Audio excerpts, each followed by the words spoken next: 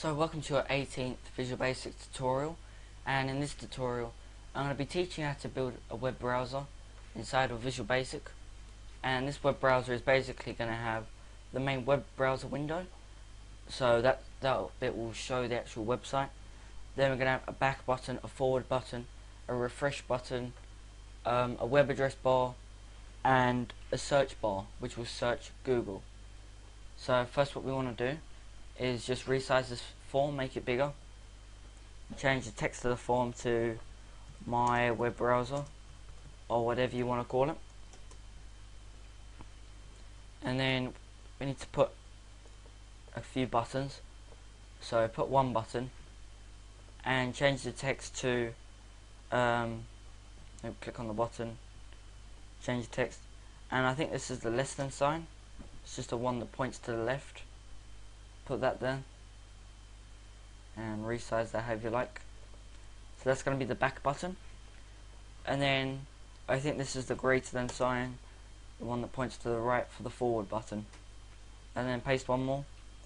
And this is supposed to be the refresh button, but since there's no kind of key on the keyboard that looks like a refresh icon, I'm just going to put the letter R.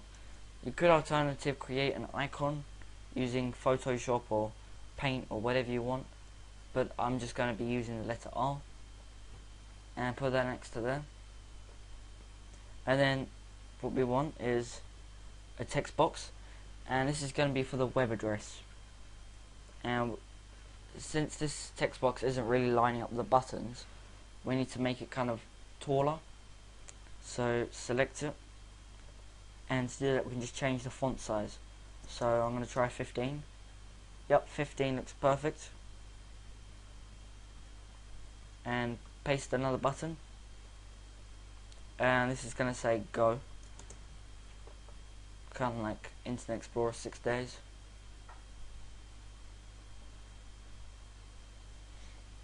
So there's the web address bar.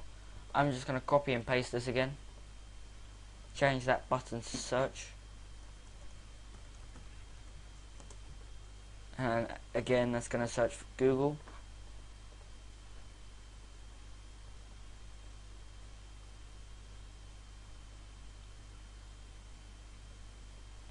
And just line that up however you like.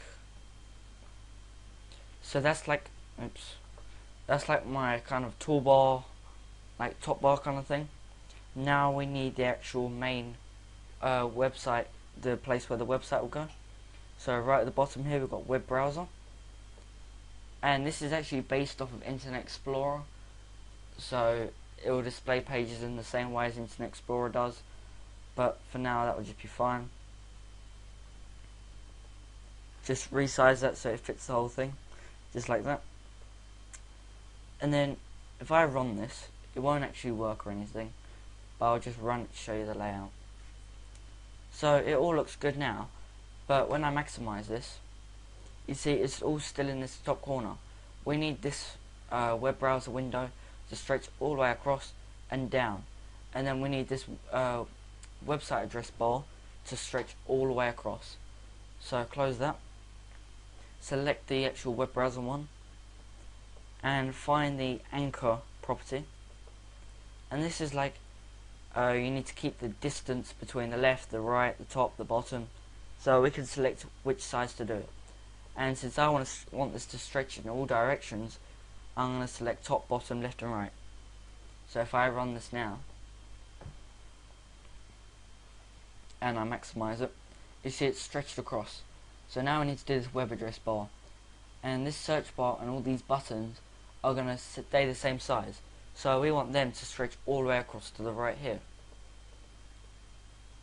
So what you want to do is select these three controls, so the website address, the go button, the search bar and the button for that, and change anchor, so deselect the left one and put it to the right.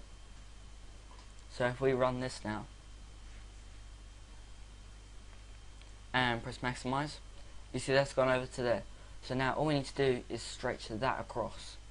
So close this, click on the text box and change the anchor to top, left and right to stretch all the way across. So now if we maximize this, it's looking like a normal internet browser. So now we need to actually code all of this, because at the moment if I press all these buttons or I type in google.com or something like that, it doesn't work. So what we need to do here is we need to put the code to it and make it all work. So we're going to start off with the back button, the forward button and the refresh button. So click on the back button, and here we're just going to put web browser 1.go back. Simple as that. So forward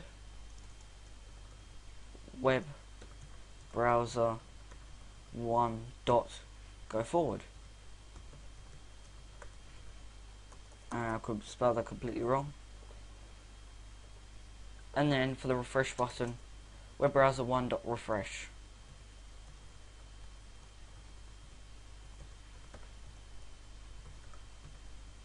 So like that. Spelt that wrong a bit. Again. Like that. And that's all those working. Coded now. We can't test those because we need to set it up so that we can access a page from here. So double click on the go button, and here we're going to do web browser 1.navigate. So that's fairly obvious what it's going to do with the brackets. And then in here we could put a string inside of quotes, so we could put like google.com, and when you press that button it will go to google.com, but we want it to go to whatever site is inside that text box. So we're just going to put text box 1.text. So that's fairly obvious what that code does. So close that, run this, and I'm just going to put youtube.com go and let this run. Internet's kind of slow. And there you go, there's your web browser. All that's left to do now is this search bar. So just double click on the search bar. This code is going to be very similar to what we did up here with the web browser 1.navigate. So I'm just going to copy all of this and paste there, and just delete this text box 1.text and put speech marks. And the way Google used to do it is it would be google.com/search Q equals, and then whatever you're searching for. So if you're searching for YouTube, then it will be google.com/search Q equals YouTube. So what we're going to do here is we're just going to do www.google.com/search Q equals, and then just leave that like that. Outside the question marks we're going to put this and sign, so shift and 7 for that one, and then text box 2.text. So it's going to do this and this. So now if we run this and we type in here Waffney tutorials, search, and you see it's come up with Google search Waffney tutorials. I didn't mean Vanitorials, I meant Waffney tutorials, and it's showing some of my videos and things. But that's how to build a web browser. One last thing, if you want to set the home page, you can just click on this web browser and set the URL, so www.youtube.com/Waffney tutorial.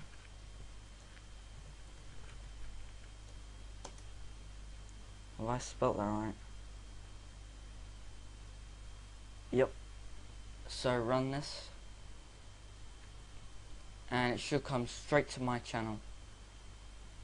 So there you go, there's the home page. So that's how to create a web browser inside of Visual Basic. Don't forget to comment, rate and subscribe if you found this useful, and I'll see you in the next tutorial.